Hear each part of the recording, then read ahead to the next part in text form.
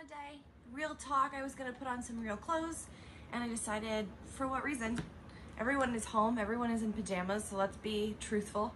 My mom got me these awesome taco pajamas, so I'm rocking these.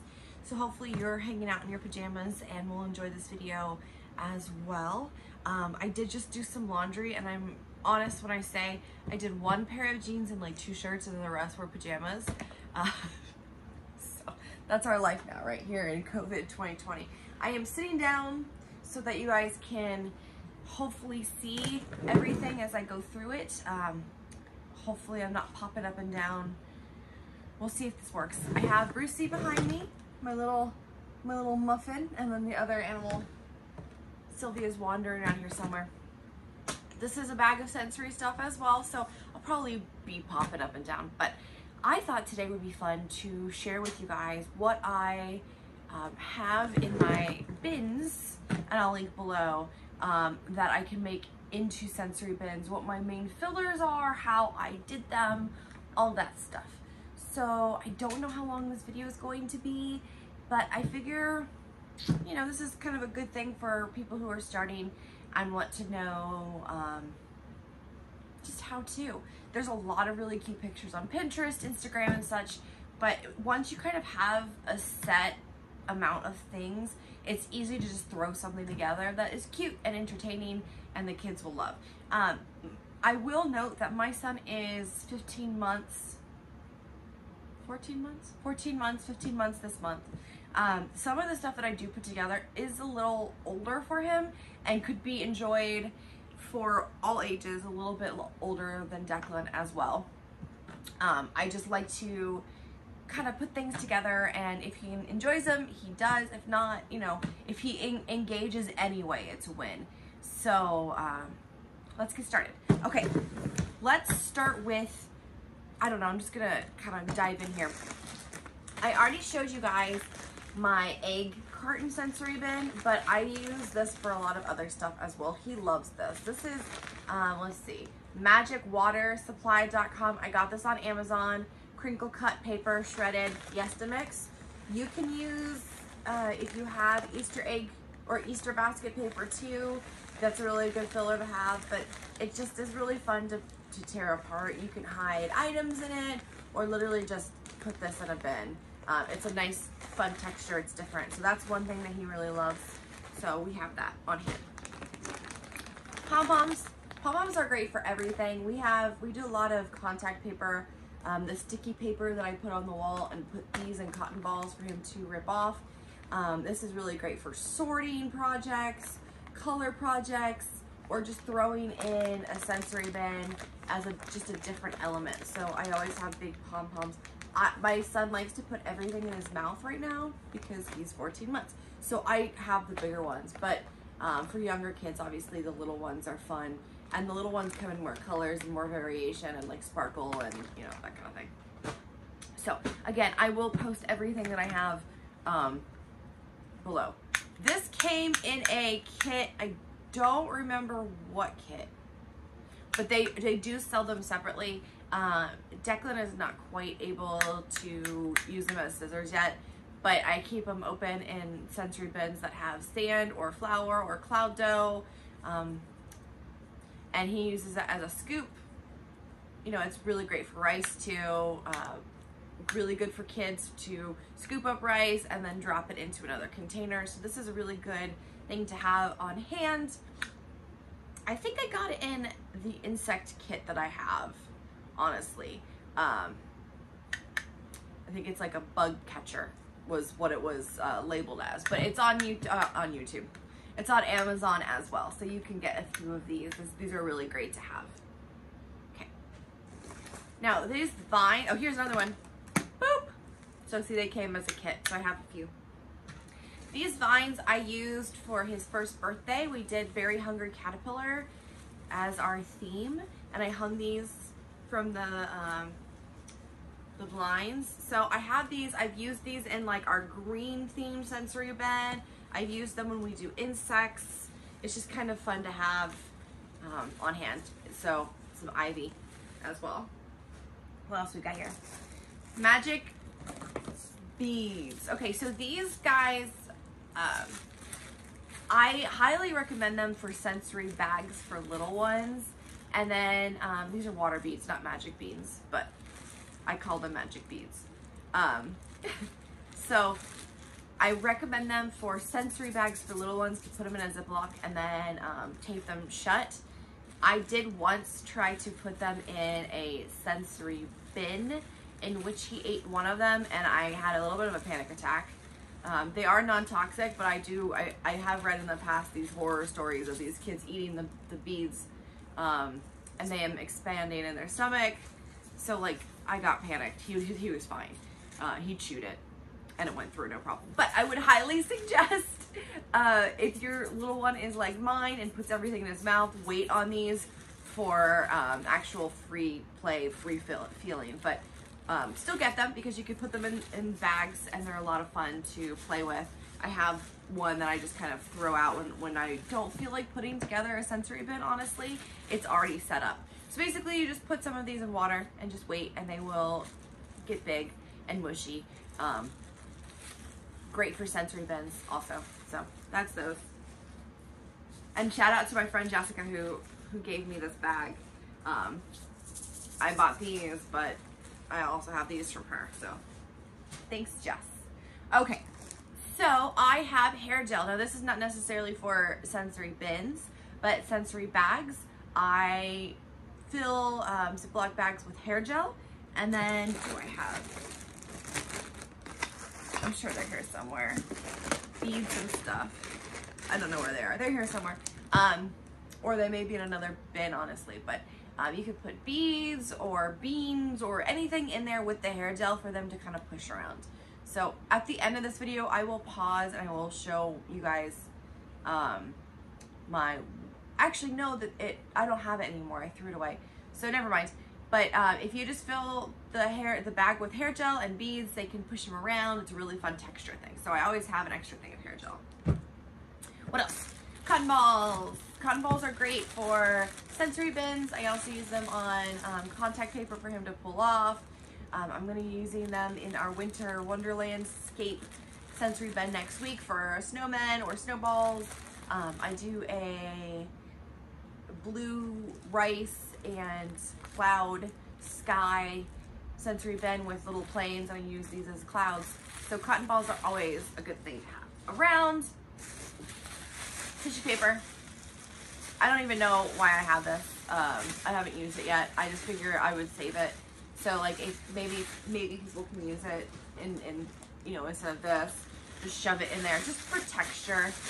Anything different. So actually a fun sensory bin would be to have this and this in the sensory bin and have him pull it out and feel the different textures of paper. So that's a good idea. But I do have that. Sponges. So I got a bunch of sponges on Amazon and I cut them in various, this is a very long triangle, various shapes. We've got circles and ovals, and I just put them in a water bin. He loves it. So that's what I use with those. Just fill the sensory bin with water, throw in the sponges, call it a day. Boom. And you're working on shapes too, because every time they pull one out and say, oh look, you got the pink square. All right. These glitter confetti things, they're foil confetti. I got these at the dollar bin in Target.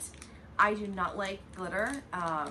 That won't stop me from using it for if Declan's into glitter, but I am not a fan of glitter because it gets everywhere.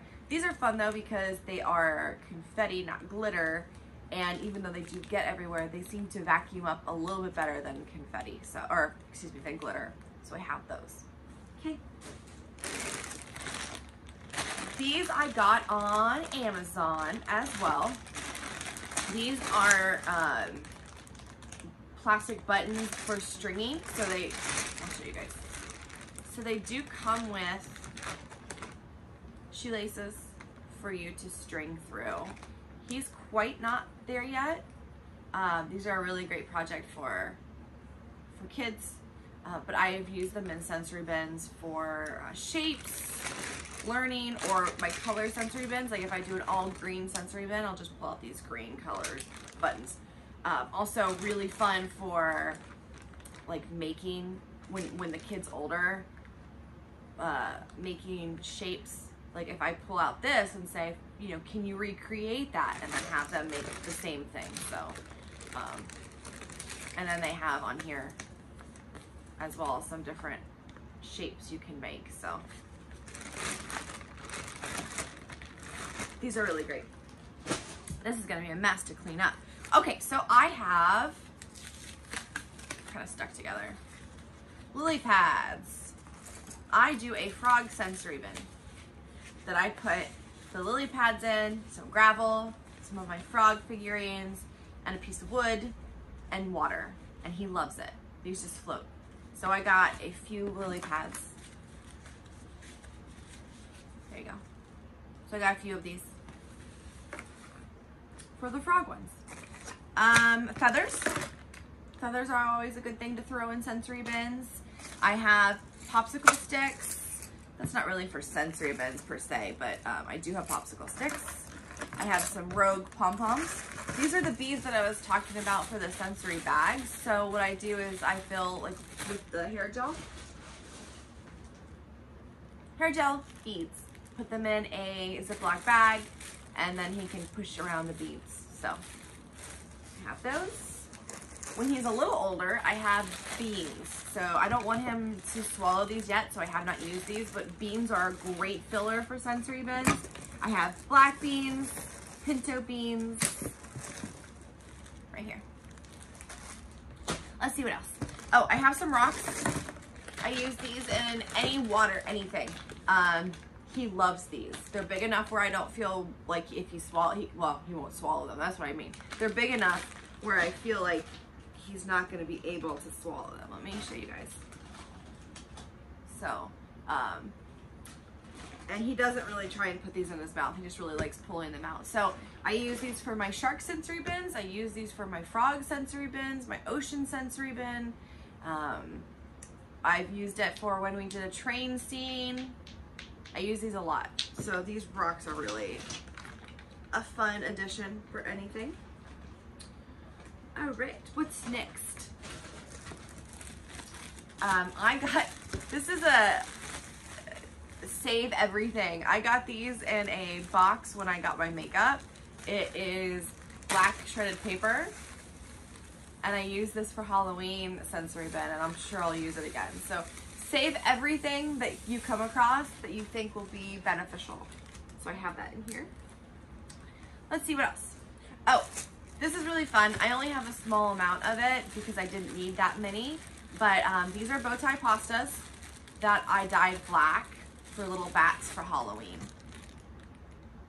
So, but you can dye them any color. Pastas are really fun filler for sensory bins. You can also do cooked spaghetti. That's my least favorite. I do it, but it's my least favorite. The texture creeps me out. He doesn't mind. He loves it. But you just basically cook some spaghetti, put some water, just a little bit of water, and then some food coloring, and mix it all up, and let it kind of sit for a minute, and then put it in the sensory bin with whatever, and it's like fun colored spaghetti. You can also do that for dinner. Make like a fun spaghetti. For example, Dr. Seuss Day, we will do green eggs and ham in the morning and probably green spaghetti at night. You know, something like that. But these are fun little bats that I have. All right, let's see what else is in this bin. More beans. Oh, these are fun. The color bath drops. They're like little fizzy bath drops, but they watercoloring tablets. So you can put them in your bath, but I use them for sensory bin stuff too. I have baby oil, which is great for making kind of mixing it with flour or cornstarch or whatever to kind of give like a kinetic sand. There's tons of recipes on Facebook on what to use baby oil with for kinetic or for sensory bin. So I have a box of that. And then I've showed you guys this before, but I will show you again. Boop.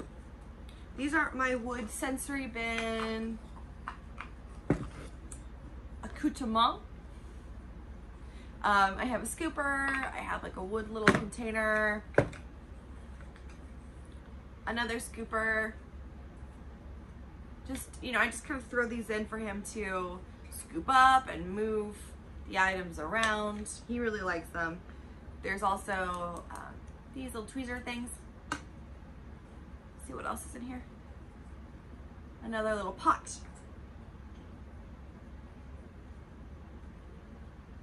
So I got these on Amazon. There's a bunch of different ones, but this is the one I got, and I will link it below. It comes in a cute little bag.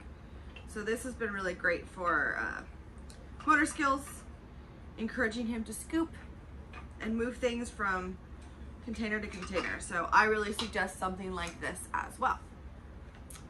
Okay, so that is this bucket. I do have some loose things in here, like a stamp, which does not belong in this. So I will put this in the right place. Okay, so I will clean all that up in a minute. Next bin. These are my figurines, I think. Yeah. I also have, I don't know what happened to it. I thought I still had it. I have gravel here somewhere. Maybe it's in this one. I have black gravel somewhere. I don't know where it went. That I use for water stuff also. That's a really great activity. The black gravel is, you know, a nice texture underneath the water. So just a suggestion. I also do not know where my full roll of this went. It's somewhere in the house. I'm sure it will show up eventually. But this I got for Declan's first birthday, Very Hungry Caterpillar. This was the runner underneath the centerpiece. And I just cut a little piece so that it fits in the sensory bin. And so this kind of, like when I do, and I've used this before in some videos, but when I do like on the farm or something else, this is just like a part of the sensory bin that's grass, and then I'll fill the rest with like kinetic sand or, you know, something else so that's like sand and grass. Or, you know, blue rice, so it's, you know, water to a lake. So, or sand to a lake. So I do have this. It's a nice texture. And then these are bath toys, but I use them in sensories. It comes with a cute little fishing pole. Boop. And all of the fish have little magnets on it, except apparently this shark. Oh no, it's in the back. Boop. See? Now it's really difficult, even for me and myself and Pat, to get these on the fishing pole. So I usually, what I do is, if we're doing a fishing sensory bin, I will give him this. We'll throw the fishies in. He'll usually just throw this around and like kind of swing it around. And then we work on using these to scoop up the fish. So we have all different kinds of fishies in here, and a squid. So these are fun. I like these. These are the best quality in terms of like some of my figurines, because they are kind of like a cheap plastic, but they've stood up. And then, you know, you don't always have to buy the most realistic looking stuff. They were a nice price, and I really do like them. So there's that.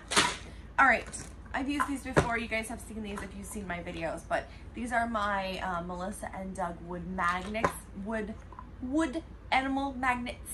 I use these for my morning lessons. I put them on our Melissa and Doug magnetic thing, display thing.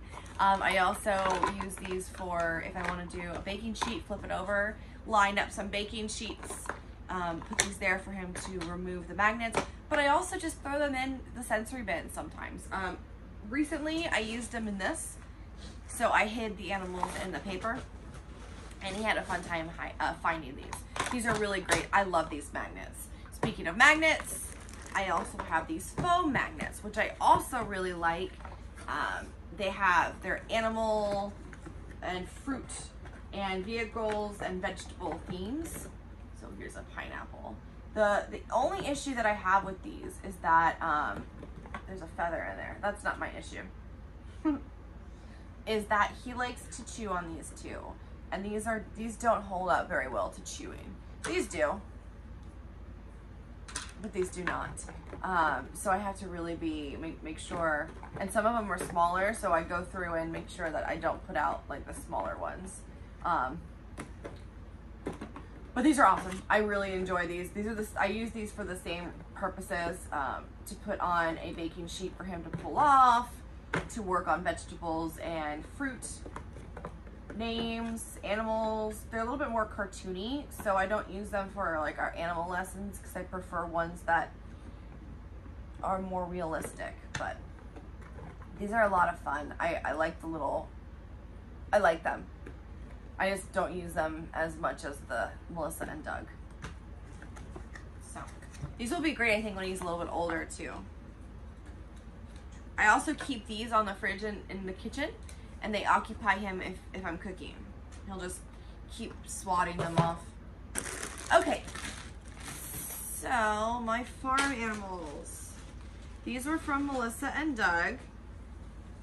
These are kind of fuzzy. And these are my farm animals. I have a lot of Melissa and Doug, guys, if you haven't noticed. I really love their product. It's very quality. So these are all my farm animals. These are the ones I turned into reindeer, if you saw that video. I use these in farm playset and also when working with animal lessons.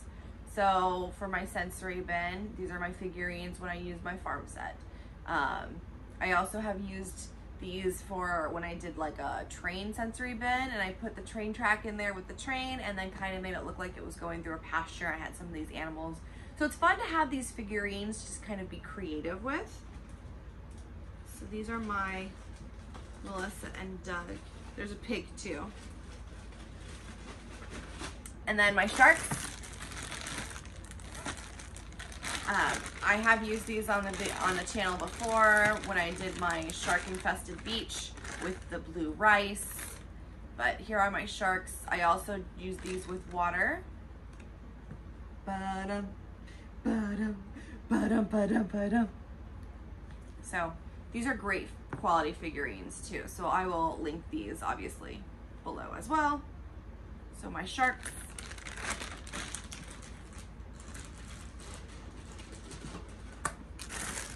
My dinosaurs.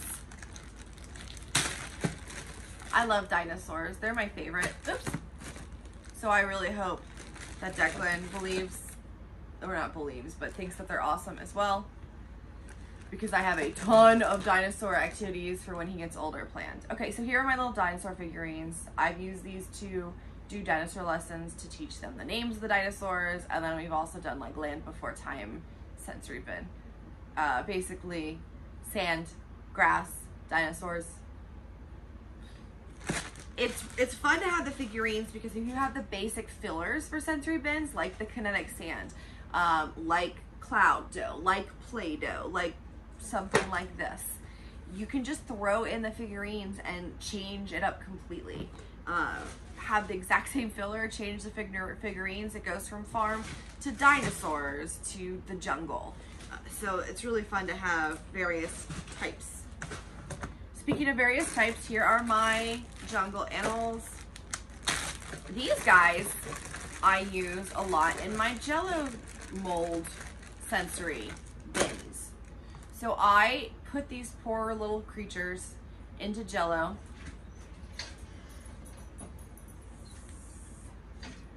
Hello. Am I interrupting?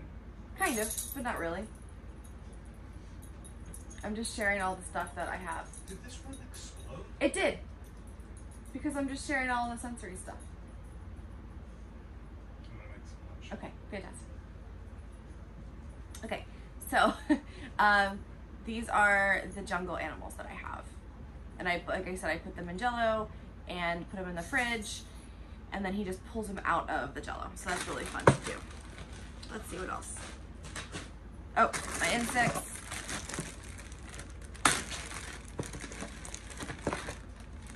Here are all the insect ones. These are giant. I really like these because they are very realistic looking, but they're huge.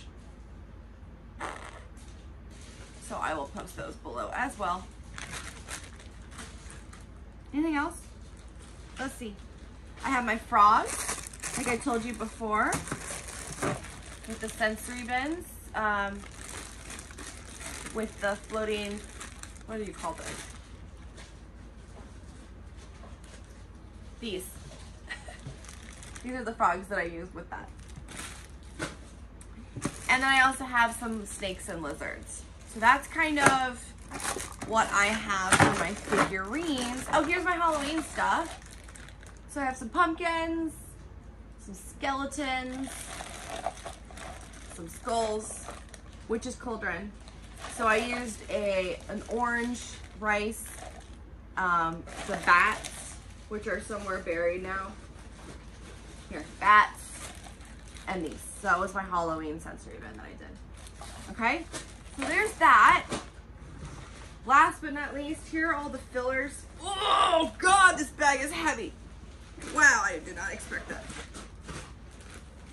Ugh. Okay, here are all the fillers that I have for the sensory bin stuff. Number 1, kinetic sand. I need more of this. This is 1 bag, this is 3 pounds.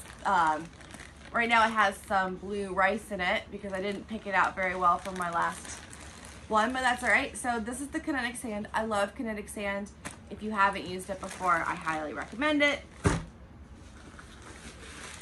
I spent one Sunday dyeing rice, and my amazing, wonderful husband came up with the idea of baking it instead of just leaving it on the counter. So I think we did what? Was it 275 for like 20 minutes? How long did we bake this rice for? Do you remember? 20 minutes? 15 or 20. Okay. I think we did 275 for about 20 minutes. Basically what I did was I took, I think this, one of the last videos I said 5 cups. I think this is more like 7 cups, but anyways, so however much rice you want, a little bit of water with some food coloring, mix it all up, pour it out on a baking sheet, and bake it for about 20 minutes at 275 and it dries up. So I have blue, this is supposed to be red. It came out pink, but I pretend it's red. So I use it in the red sensory bin. Hopefully that doesn't confuse him. But anyways, red. I have orange, boom, green, purple. Is that it? And that's it. Oh, and here's this. Aha! I knew it was here somewhere. This is the aquarium stand that I told you guys about that I use when we do water play with the frogs or the sharks. So we have that. And last but not least is my rainbow oats. It's a little bit beat up because it's been at the bottom. But what I did was I took, wow, it really is. Let me open it a little bit. Let's give it some, let it breathe. Okay. I took oats the same way I did the rice, and I divided them up in different colors, and then I mixed it all together to make rainbow oats. So I use this a lot with cars and construction sites. So that's what that looks like. Okay. Anyways, I hope you guys enjoyed this. This is kind of everything that I have. The mess that I made is pretty incredible, so I'm going to work on cleaning this up right now, but hopefully that gives you kind of a starter point or an idea of how to put together some sensory bins and go from there. Thanks so much for watching, and I will talk to you later. Bye.